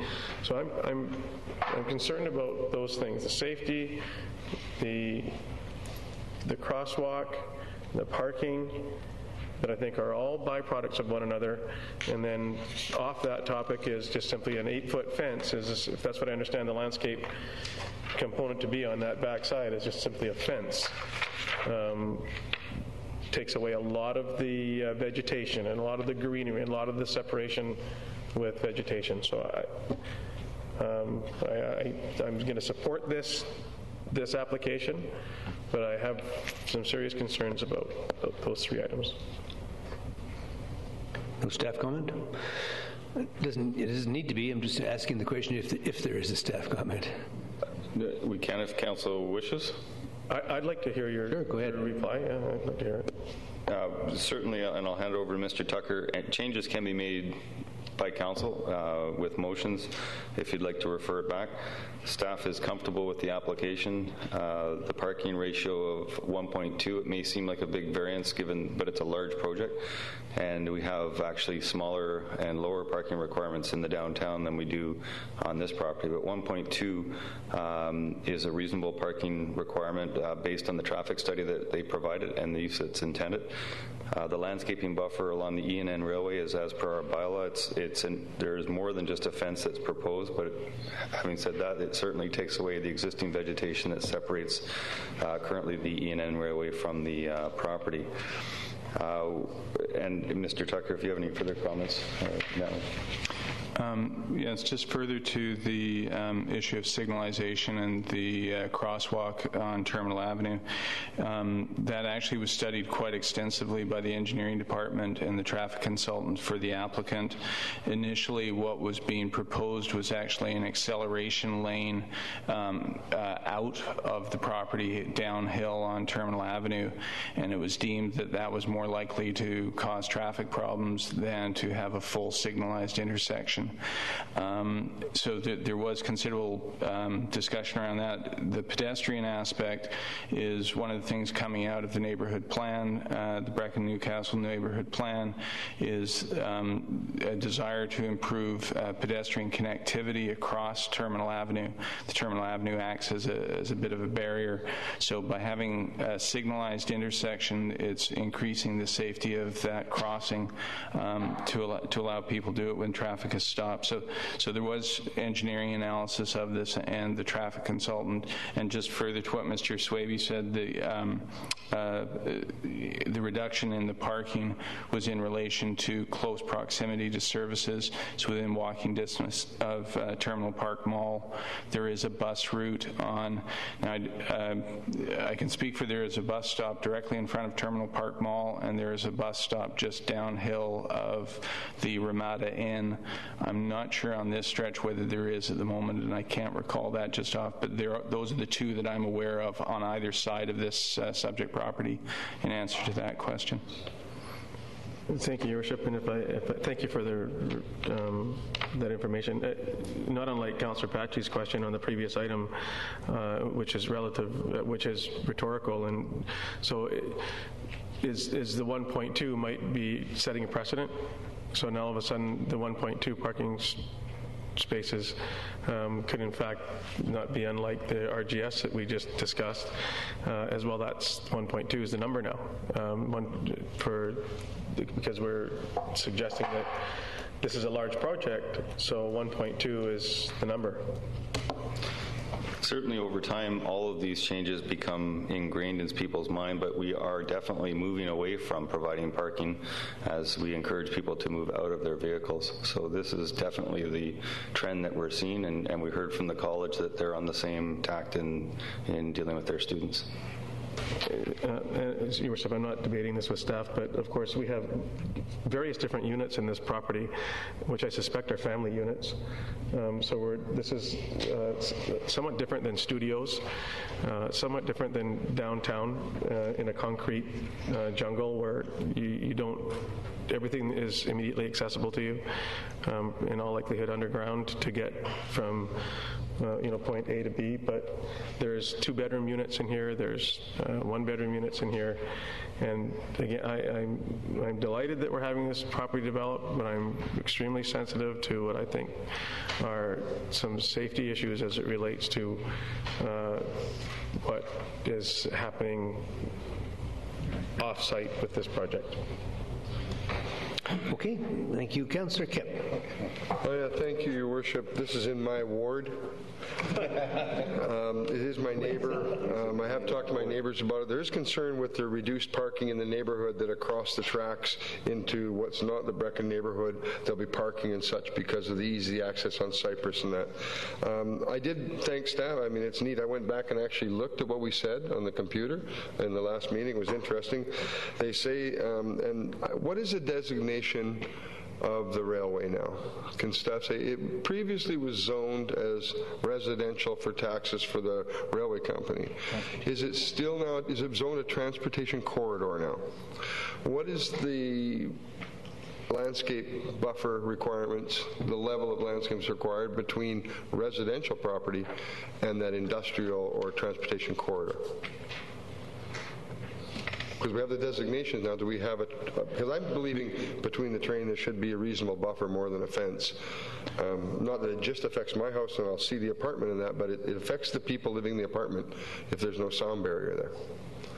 The landscape guidelines set out preferred levels of buffering, and then the designer, the developer, produces a landscape plan, as you know, to derive what they think is best. This was in an attempt to maximize the parking on the site, quite honestly, where the landscape buffers got reduced in order to increase the amount of area for landscaping. There was a desire also to move the building as close to the street so that the parking would be at the rear of the building. It's a series of trade-offs that have arrived at the proposed landscaping. One further on that, was there ever thought of underground parking? The proposed project is a rental housing project, and it was felt that by providing underground parking, that would put the monthly rents at a level that wouldn't be affordable housing. And this is an attempt to provide some rental affordability. Whereas in a condo building, underground parking, the cost is then passed on in the sale of the unit to the end user.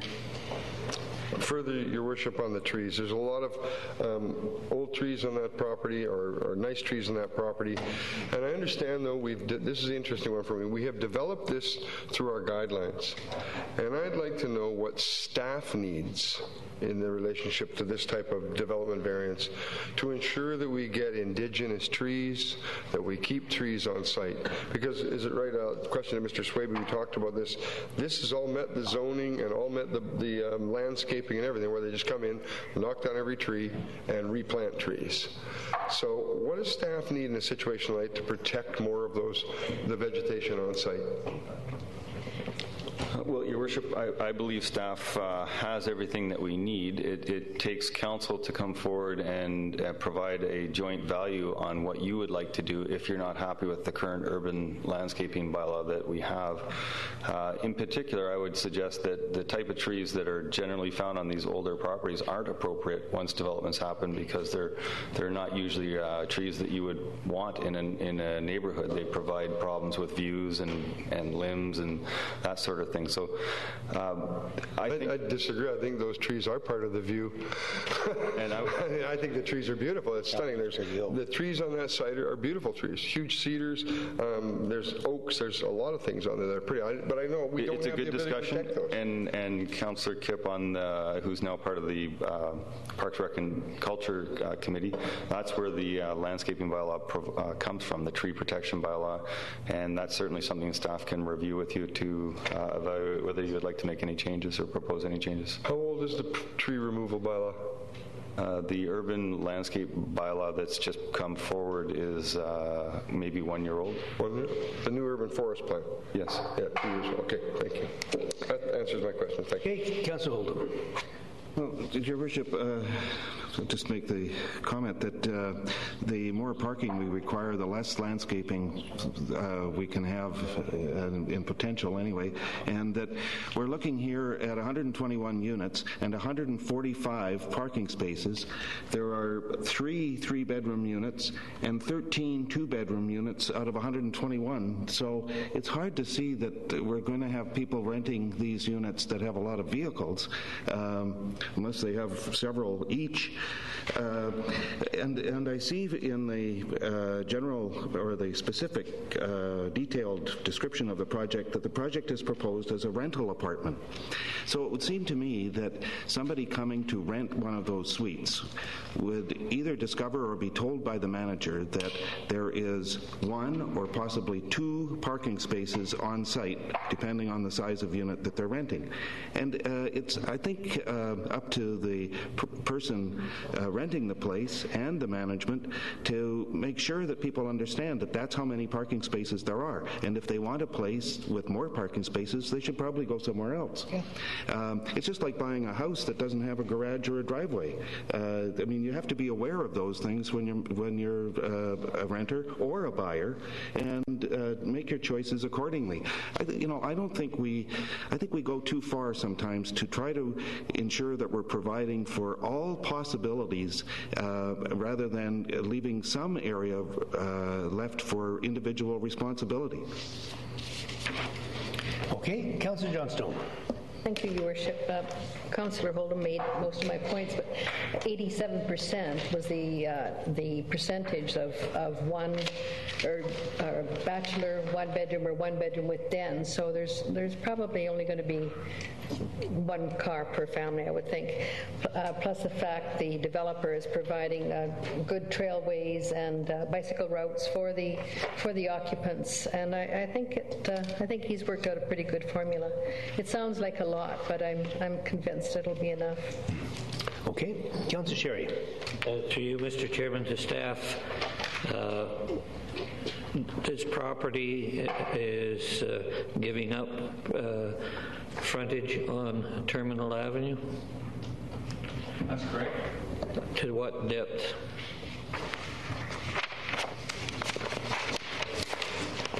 Meter, 2 meters? I believe it's about 7 meters. 4.5 meters. Yes. 4.5. So if we, and that's a requirement, I would imagine, from the Department of Highways or the City of Nanaimo? The city.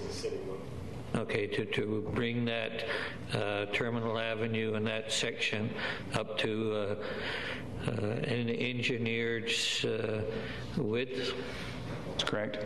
Okay, so when we start talking about putting in the signalization of the lights and that, then when we get the walk across, will it be the same distance if we go up to St. George Street and Terminal Avenue between the railway tracks and the service station? Is that about the same width for the cross-section? Likely a little bit less, Your Worship, given that there's 2 left turn movements at the intersection that Councillor Sherry is talking about. So this is likely a little bit less. Okay, I'm just thinking about when the traffic lights and we get the walk, they're coming out and making the turning movements and that. So if they've 4+ meters moving back, if we didn't require that, then there would be plenty of space for the additional park.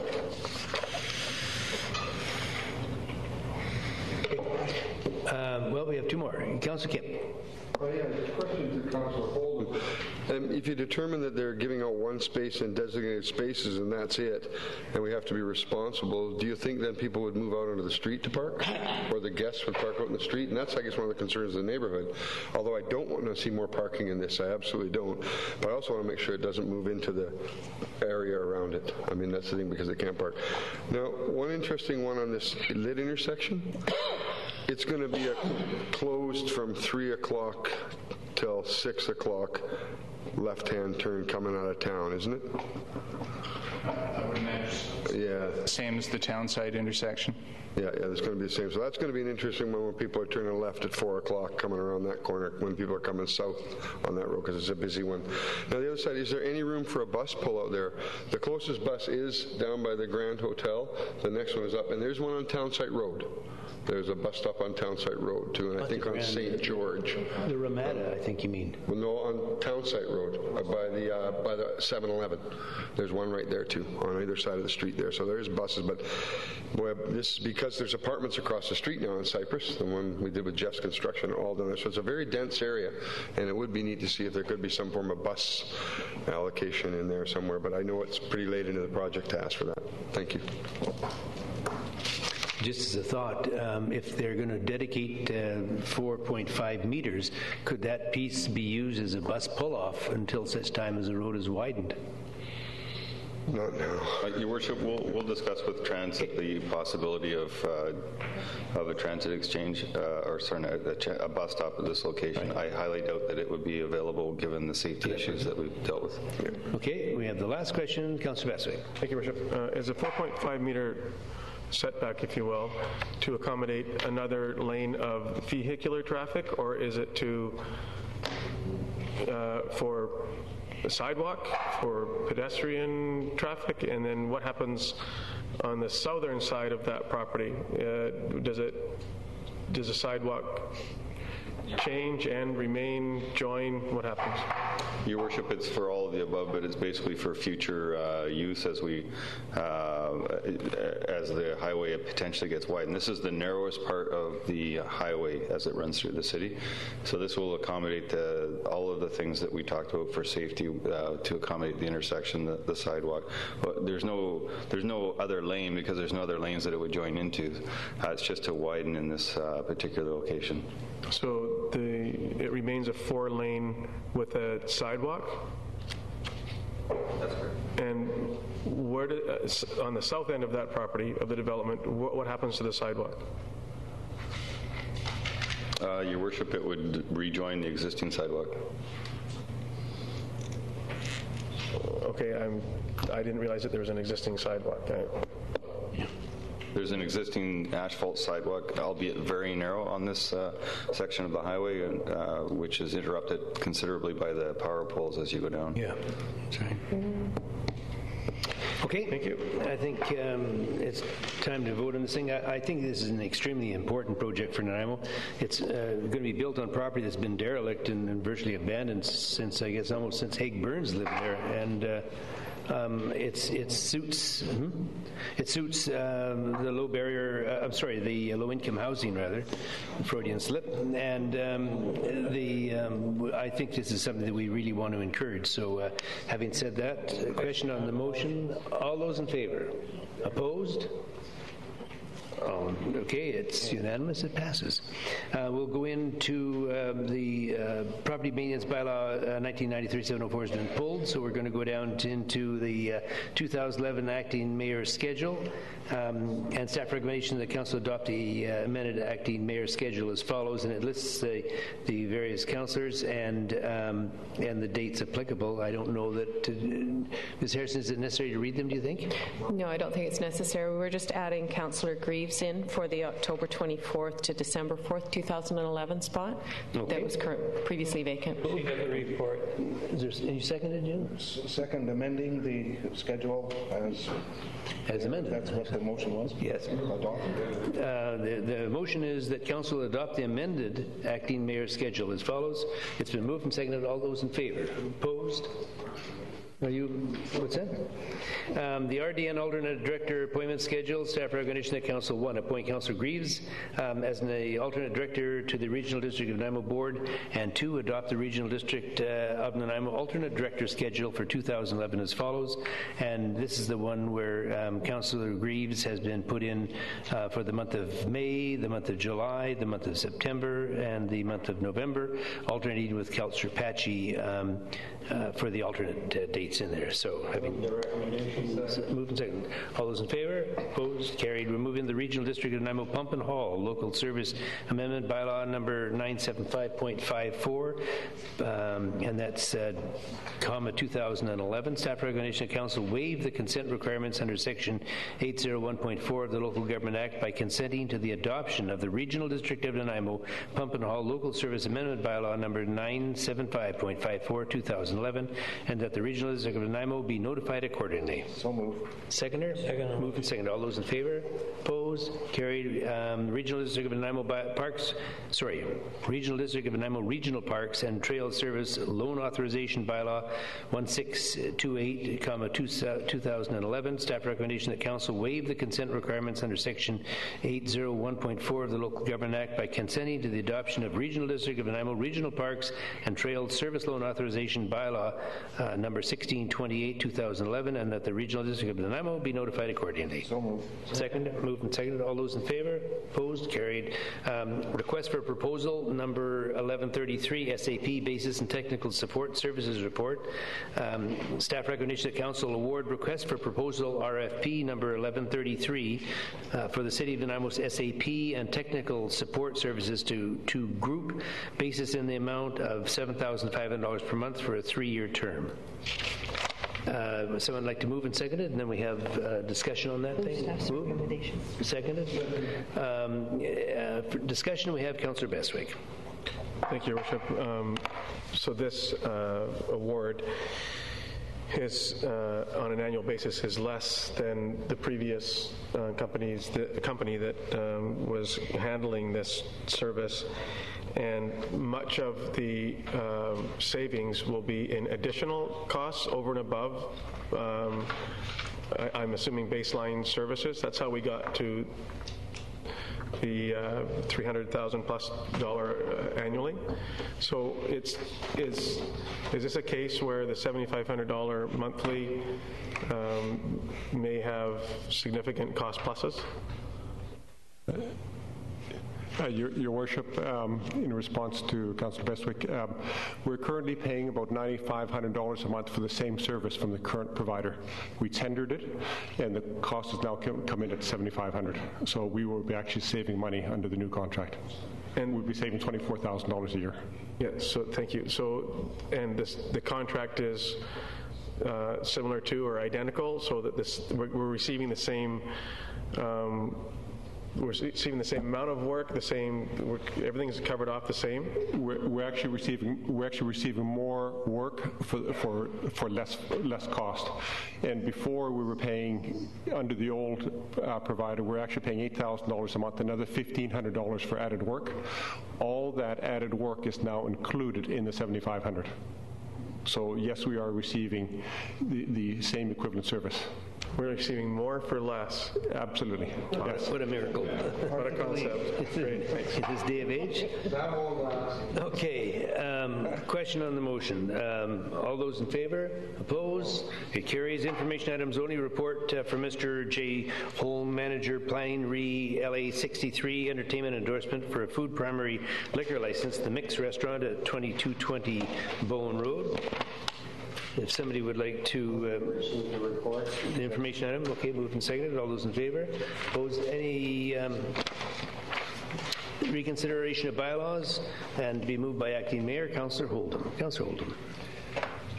Thank you, Your Worship. I move that zoning bylaw, amendment bylaw 2003, number 4000.328, to add a floor area ratio limit to the single-family residential island RS4 zone on Protection Island be abandoned. Second. Moved and seconded. All those in favor? Opposed? Carried.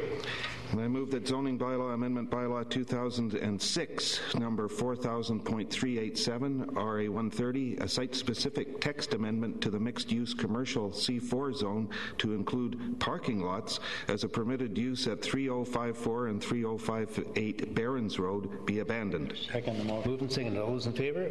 Opposed? Carried. I move that zoning bylaw amendment bylaw 2009, number 4000.462, RA 217, to add a site-specific use of boat and marine equipment sales, services, and rentals to the light industrial I2 zone for 1910 and 1920 East Wellington Road be adopted. Second the motion. Moved and seconded. All those in favor? Opposed? Carried.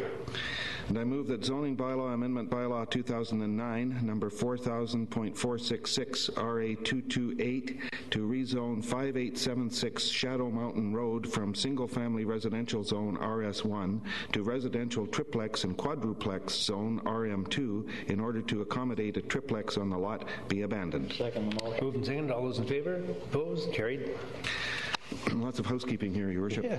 I move that zoning amendment bylaw 2010, number 4000.483, RA 249, to rezone part of 314 Benson View Boulevard from single-family mobile home residential zone RS3 to residential duplex zone RM1 in order to facilitate subdivision and development of a duplex lot be abandoned. Second motion. All those in favor? Opposed? Carried.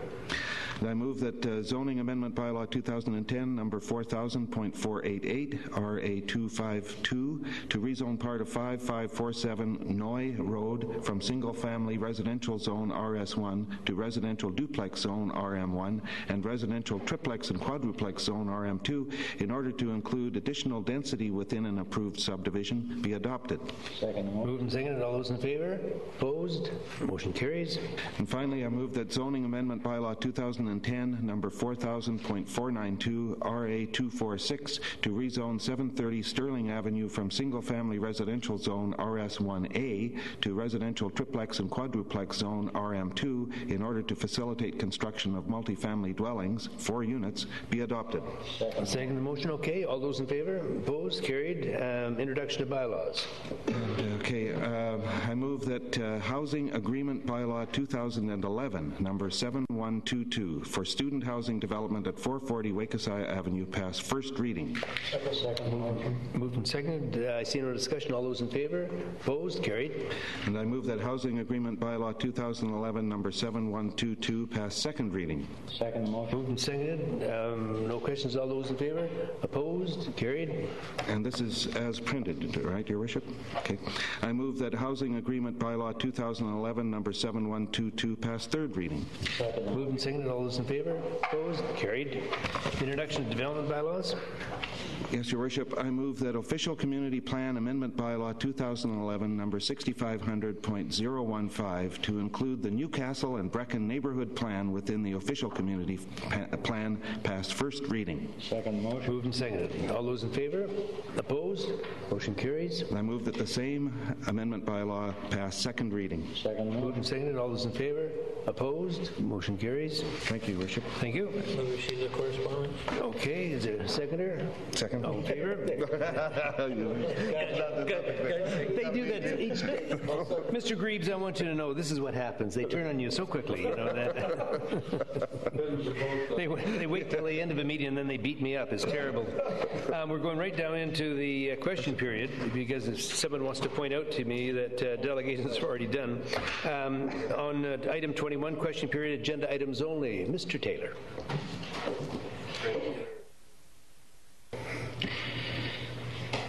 Keeping in mind in speaking to council in the past during financial bylaw matters and hopefully seen our tax dollars go to citywide advertisement in the news media instead of a very low circulation, which I see is still happening.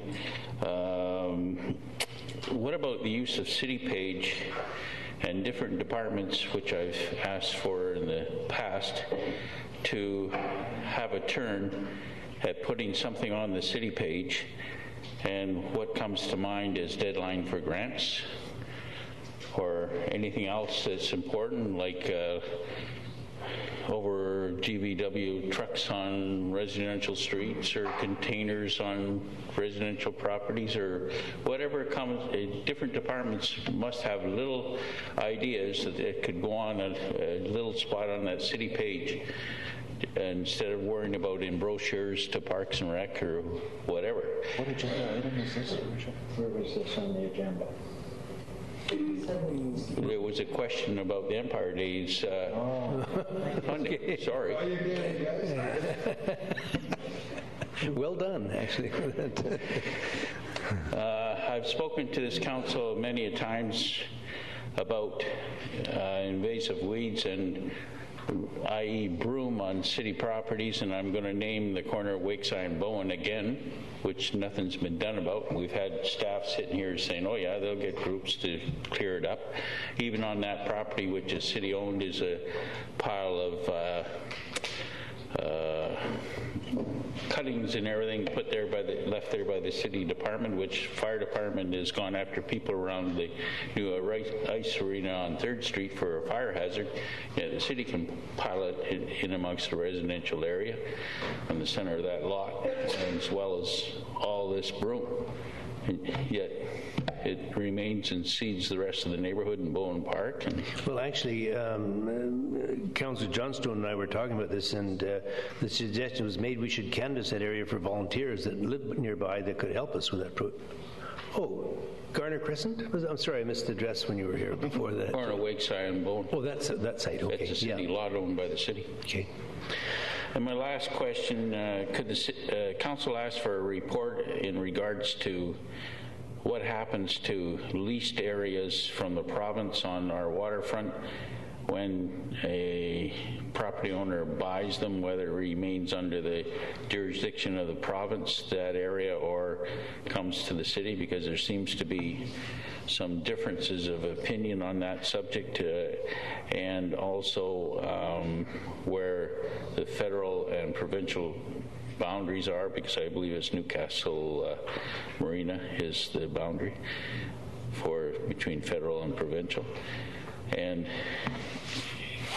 it would satisfy a very valid question that Councillor Sherry raises, because it could affect your Newcastle plan considerably. Surprise to you if they end up owning the property as fee simple and out of the lease area and jurisdiction of the province. So could council ask for a report dealing with integrated land management as to where the lease area goes when they